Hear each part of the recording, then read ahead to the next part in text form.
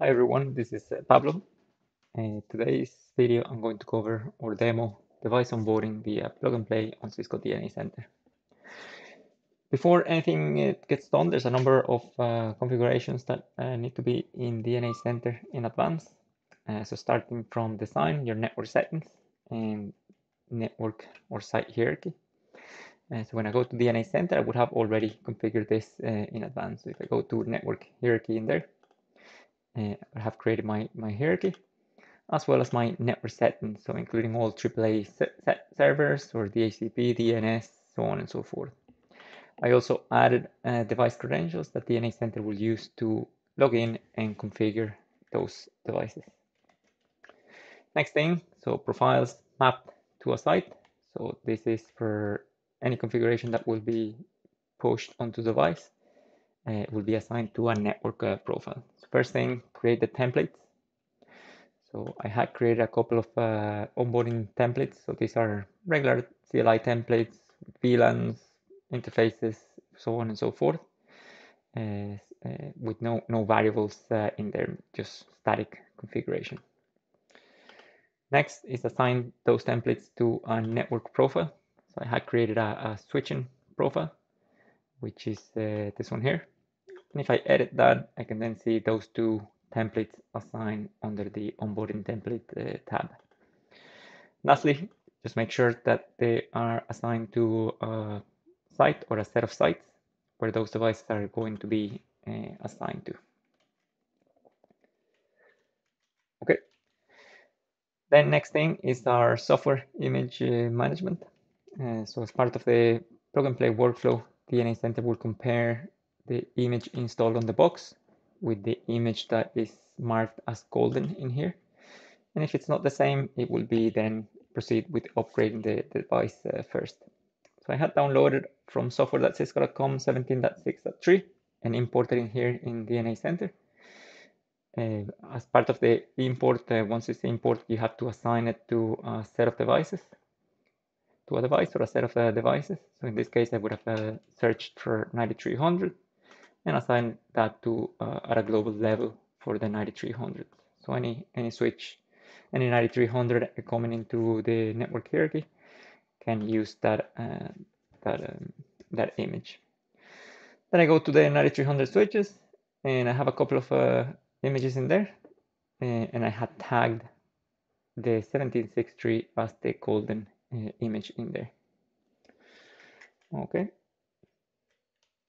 Lastly, then is our device mapped to a site. So part of the plug and play workflow will assign that device to the site and push all that configuration that we had set. So from a planning perspective, we need to check, or we need to decide whether to use DHCP option 43 or DNS. In this demo, we'll use the DHCP option 43.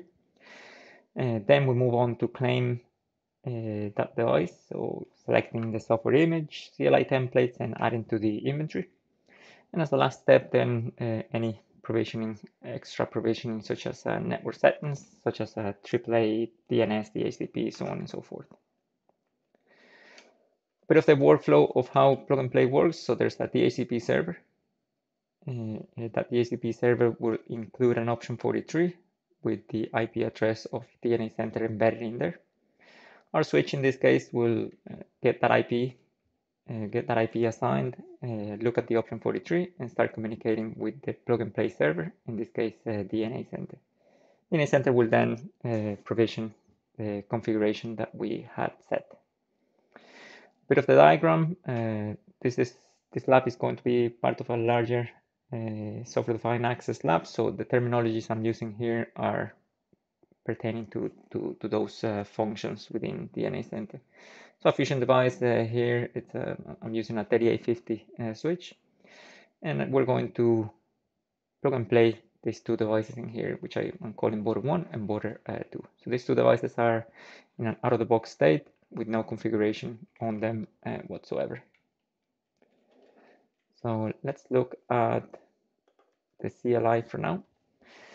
So from a Fusion perspective, I have interface VLAN 1, which is where plug and play runs by default. shut down at the moment, and my DHCP pool with the option 43 with DNA Center's IP address. From borders perspective, I probably let me just clear this out for a second, just to get them refresh, and also to show you a command where you can set any of these switches to factory default ready for plug and play. So the command will be PnP service reset. Do a yes on that. And we'll do the same on the other device. So one of them would be border 1, and the other one would be border 2. So that will erase everything on that device, VLAN.dat, running config, startup, and any crypto configurations, and they will reload. While we wait for that, we will then go to the DNA Center and go to our plug and play. Or actually, let's check our inventory. There's no devices in there. And if we go to our plug and play, then there's no devices either here scheduled for plug and play. So let's add devices. We can add a single device, for example. This is a manual entry. But let's use the bulk device upload.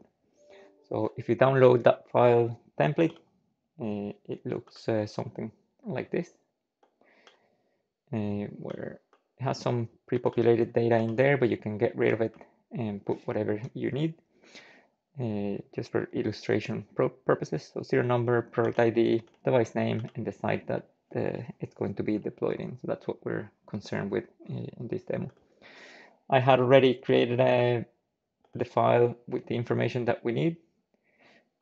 So serial number, product ID, device name, and then the site that we're going to assign those to. Okay, so choose a file, and selecting my file, upload, and import. Okay, so it's picking up all that information from the template, and we're going to go with add and claim. So that information is already there. And as I mentioned, then assigning configuration, then it's going to check against the golden image, which we have tagged 1763. And I'm going to assign a template to those. So border 1 for this one, and border 2 for the other one. Okay. Next, this step, if some of those templates would have any variables assigned to them, they will show up in here for you to enter them manually. You can do a preview of the configs of what's going to go into that device, like device details, image, template CLI preview, template that we've seen earlier, so on and so forth. Okay, let's claim those. They're showing unclaimed, but in a second that should change to plan. So plan. That means the DNA Center is waiting for these two devices to start communicating, so DNA Center can then deploy all that information. For now, it hasn't seen them, so it's at 0%. Let's go back to our CLI. So these devices are still rebooting, but I'll start my interface VLAN 1. I'll no shut down. Wait until that comes up. And this device ideally should then get an IP address once it starts, the PnP agent kicks off. Okay, we'll give it a couple of minutes until that comes back. I'm going to pause and unpause when that happens. Okay, so I see I waited roughly about a minute until the plug and play agent started. So I can see then it got an IP address, same for border 2.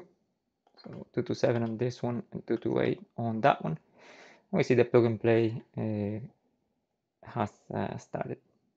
If I go back to the DNA Center, see that's moved on to 10% and 30% on this case. So I can click on one of those, for example, to see what's the history of what's been happening. So device added to the site, claim device, authenticated, I see some overriding of the image, but I think that will kick off subsequently. We'll have to wait for a few seconds until the image starts getting pushed. I'll pause the video until we wait for that to happen and come back in a few minutes.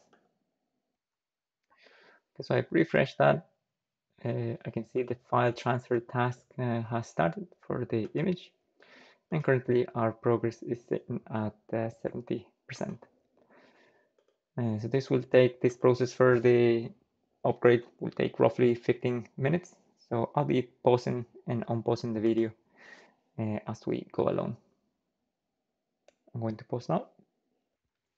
Okay, so I'm unpausing the video. So that file transfer, so executing the golden image download task.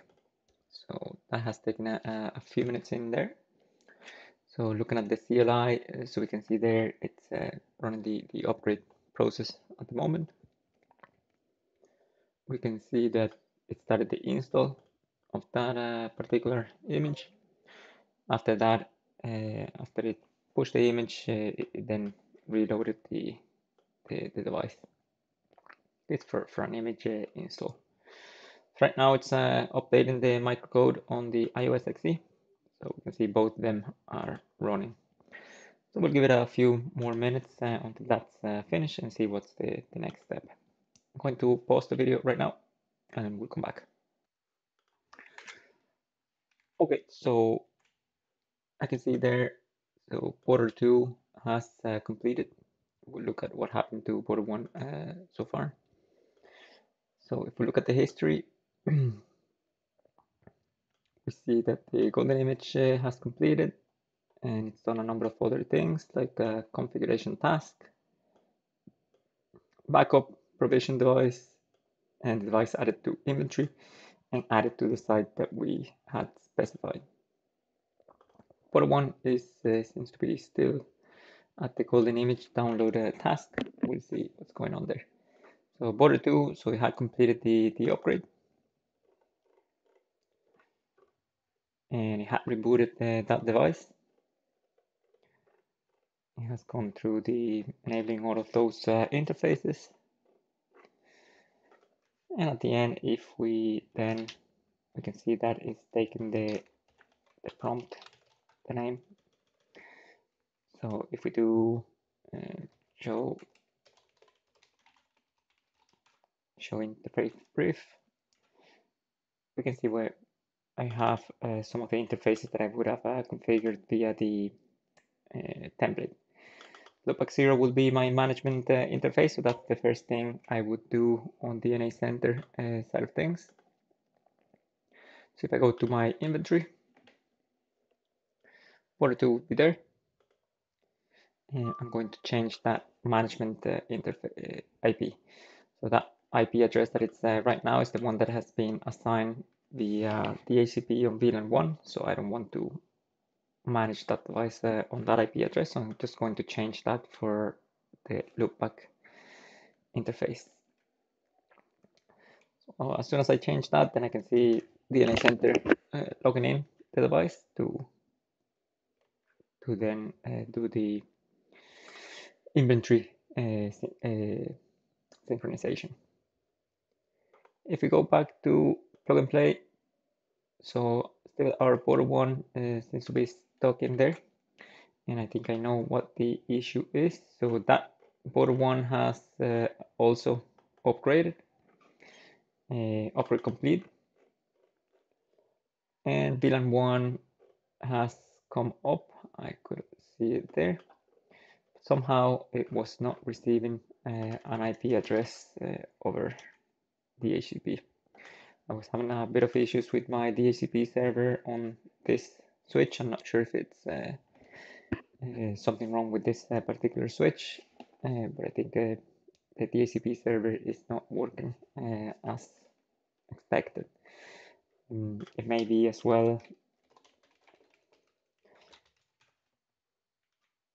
the least time down to 10 minutes. So I may have to up that to maybe 20 minutes to see if we can reserve that IP address while the device is coming back.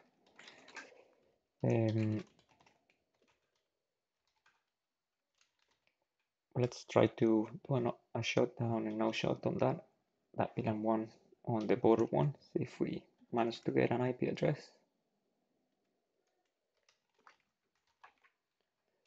And maybe put the IP address DHCP, see if we can manage to get one. It doesn't seem like.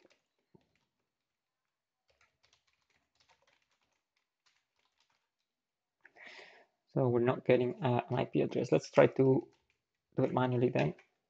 So IP address this. And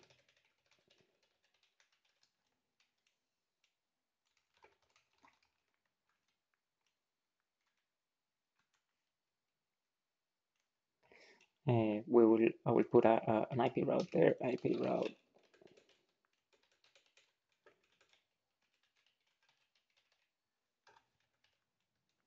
Which is the port VLAN 1 for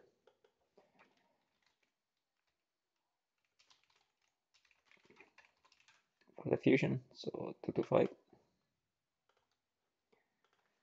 And let's see if we can ping DNA Center.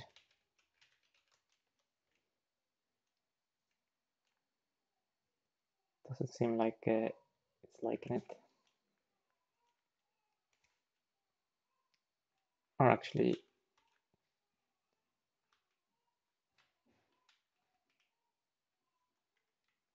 it got the pings in there. So let's see if DNA Center manages to, yeah, authenticate successfully. So we actually, so we had lost connectivity through this device. I have to check what's wrong with that DHCP server on the Fusion device. But we restored the connectivity there back to DNA Center. So let's allow DNA Center to finish up the configuration on that device. Okay, so that should take a minute or two to complete. I'll pause the video and come back once that's completed. Actually, that didn't take long. So if I go to border 1 history, so it provisioned that device, added to inventory, and again added to that particular site. Okay, going back to that switch, so the prompt changed from switch to border 1, so meaning that my template has been provisioned correctly. So if I do again a show IP interface brief, I'm interested in getting the loopback 0 IP address to update that in the inventory. So that device has been added in here. Edit device, management IP, put the new IP address, and we can see then DNA Center logging into that device.